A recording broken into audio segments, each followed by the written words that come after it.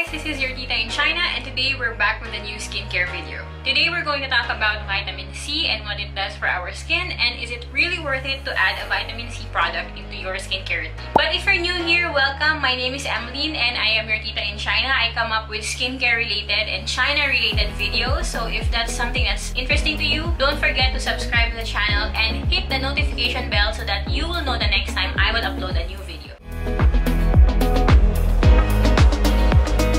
Vitamin C has been touted as a skincare essential because of all of the things that it claims it can do. It is a natural ingredient that is always present in our skin and is needed by our skin to provide collagen and elastin, also brightens our skin, and there are also claims that it can give you a glow. And if we're going to let marketers get away with it, they'll probably say that vitamin C is going to pay your bills if you're going to use it at the right pH and at the right concentration. But is vitamin C really all that? And what vitamin C product do I recommend that you use? Vitamin C is an important vitamin in our body. We get it from our diet such as citrus fruits, green leafy, and colorful vegetables in general. In school, we learned that a deficiency in vitamin C can lead to a disease called scurvy, which is something that was observed in soldiers or sailors that would not have access to fruits and vegetables for long periods of time as they were journeying over the sea. But in skin, vitamin C is most important because it produces collagen, or it helps the body produce collagen and elastin. Collagen and elastin are very important components of the skin because they hold on to water, which keeps your skin plump and hydrated. Also, vitamin C, just like a lot of vitamins, are antioxidants. And that means that they protect us from oxidative stress. Oxidative stress happens when there's more free radicals in our body than antioxidants. And if there are too many free radicals in our body, it can lead to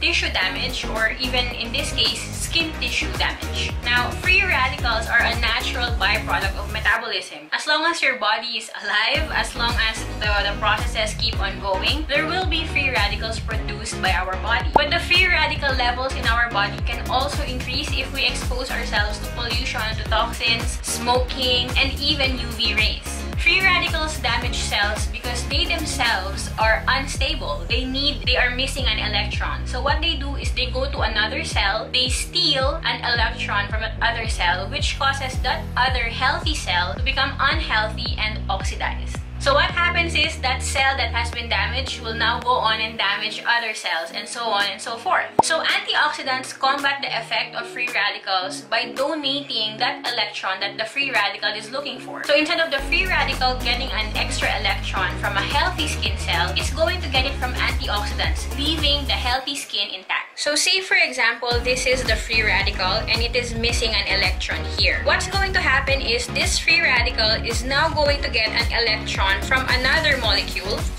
So now the free radical is complete, it's happy, but this molecule that the free radical took that electron from is now unstable and is starting to oxidize. So what it's going to do is that it's going to also scavenge other molecules so that it can get their electron. And the process is going to create damaged skin cells and damaged tissue. This is so basic, but we don't have a props budget. Free radicals in the body and in your skin specifically are like those toxic boyfriends and girlfriends that we all have had in the past. Yung tipong hinahanap nila kung ano yung kulang, ano yung pangit, kung anong hindi maganda sa kanila, hinahanap nila yon sa magiging boyfriend or girlfriend nila. Pagkatapos, kung hindi nila mahanap, babaguhin at babaguhin ka nila. Tapos, yung ending, pareho kayong sira. When in the first place, wala namang talagang problema doon sa boyfriend or girlfriend na nahanap niya. It's just that, ang dami niyang issue sa sarili niya, ang dami niyang problema, unstable siya. Kaya, nagiging unstable na rin yung mga nadidikitan niya. So, ang ending, pareho kayong sira. Not good. We don't like free radicals in our body, and ayaw rin natin ng free radical na tao. If none of your relationships work and your exes seem to move on into better and healthier relationships, baka ikaw na yung free radical. Baka kailangan mag-reflect, baka kailangan mag-meditate para isipin kung anong kailangan baguhin sa sarili mo. Make the necessary internal changes. Don't be a free radical, be an antioxidant, and give glow to people.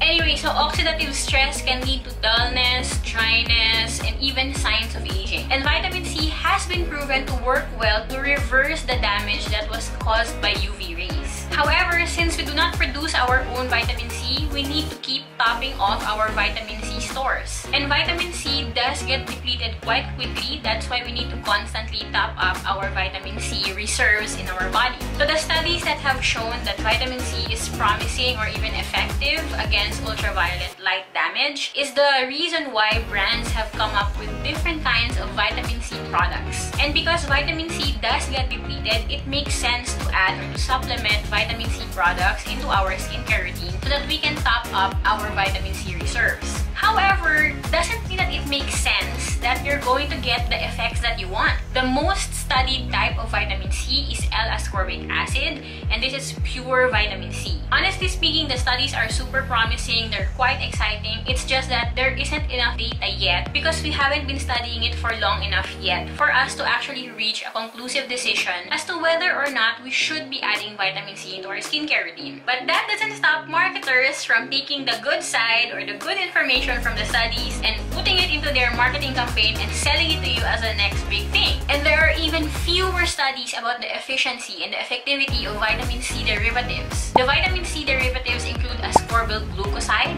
ascorbyl palmitate. Another one is tetrahexyldecyl ascorbate. And a magnesium derivative of vitamin C is magnesium ascorbyl palmitate. And there are many others. Derivatives of vitamin C are all over the market, and usually they are altered versions of vitamin C to make them more light stable or water stable. Because L-ascorbic acid, vitamin C in its pure form, is highly unstable and you cannot mix it into water. It degrades really quickly and you cannot expose it to UV light because it also causes it to quickly degrade.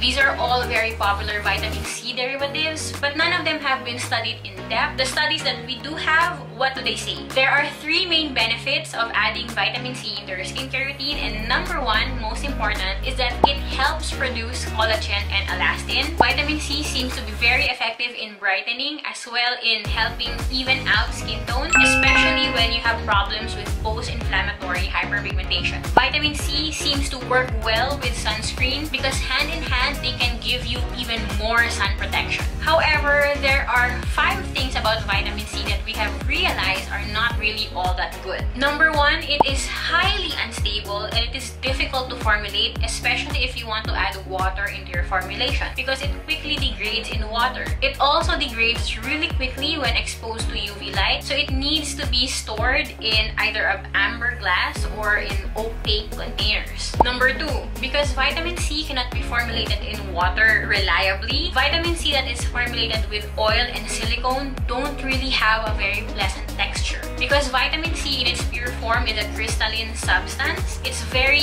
it leaves that gritty, very unpleasant feeling on the skin. Number 3, the pH level that vitamin C likes to be in is quite low, which can lead to irritation in sensitive types. Number 4, vitamin C derivatives such as ascorbyl glucoside are not as effective as pure vitamin C. So while theoretically it makes sense, we don't really know, and you might actually be investing in a product that at the end of the day will not do anything for your skin. And number 5, because it is overhyped, vitamin C is one of the most popular skincare ingredients as of the moment. Vitamin C products tend to be really expensive and overpriced. So generally, vitamin C is something that is good to have in your skincare routine, but it's definitely not an essential. And it really shouldn't take the place of many other evidence-based skincare products. Oh, but what if you're the type to say, hindi tita, I really want to use vitamin C in my skincare routine. Give me product recommendations now. Fine.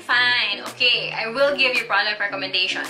When looking for vitamin C products that work, make sure that you get L-ascorbic acid. This is 100% vitamin C. By far, this is the product or the ingredient that has the most studies backing it up. Start with concentrations between 8 to 10% if you're a beginner and up to 20 to 30% if you're a pro. Look for a pH level that is about 3.5 because this is where vitamin C wants to be in and it is most active at that pH. And because it is not a skincare essential, please do not splurge on vitamin C products. Find one that is quite affordable. The first one is the Ordinary 8% ascorbic acid and 2% alpha-arbutin. I have spoken about this product before, and if you want to watch it, the Ordinary skincare review is right here. This formula contains no water, it contains no oil. The carrier substance is a glycol called propanediol, and it actually helps your skin absorb the active ingredients. So it's not going to plug your pores. It's very effective, or it's very safe, even for people suffering with acne or with oily skin. The next one also is from the Ordinary. It is the vitamin C suspension, 30% in silicone. silicone. This is not a beginner product. This product is very strong, okay? So please proceed with caution. Having said that, the product, because it's in silicone, is also shelf stable because it doesn't have water. But the texture of this product, because it is with silicone, is actually quite nice. It really masks the grittiness of the vitamin C very well. So if you're looking for a higher concentration vitamin C that is not oily, this is definitely an option. But before you hit the buy now button, ask yourself,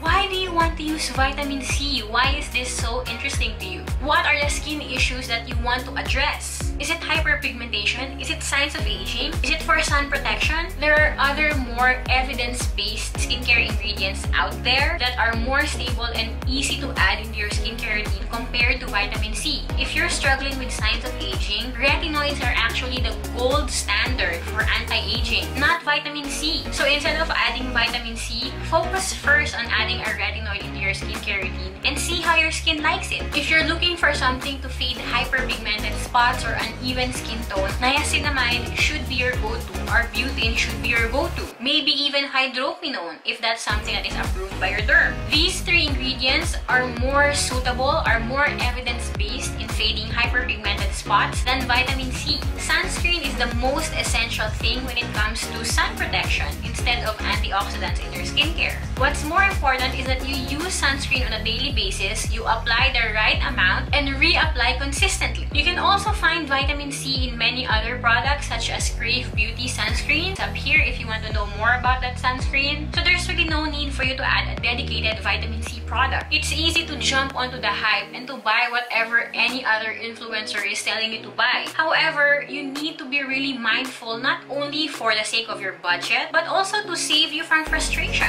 I personally know for a fact, considering my marketing background, especially in cosmetic marketing, that we push products to you guys not because you need it or that it's effective, but because we know that it's going to make us money. Remember that vitamin C is a non-drug cosmetic, meaning that we don't have to prove to the FDA or we don't have to prove to any regulatory body that this product is actually effective in doing whatever it is that we claim it to do. We just formulate things so that it's going to pass government regulations for safety. And when I say government regulations for safety, I mean like mercury levels and so on, not necessarily effectivity. And because non-drug cosmetics don't need to show proof that it actually works, we as consumers need to be super smart about how we choose our products, because honestly speaking, no one has our back. And no, the brand is probably not gonna give you a refund. So that's it guys, that's our video for today. I hope that you found this helpful and informative. If you did, please give me a thumbs up and share this to your friends who are also skincare buffs. Thank you for watching guys. See you next time. Bye! Shvets again.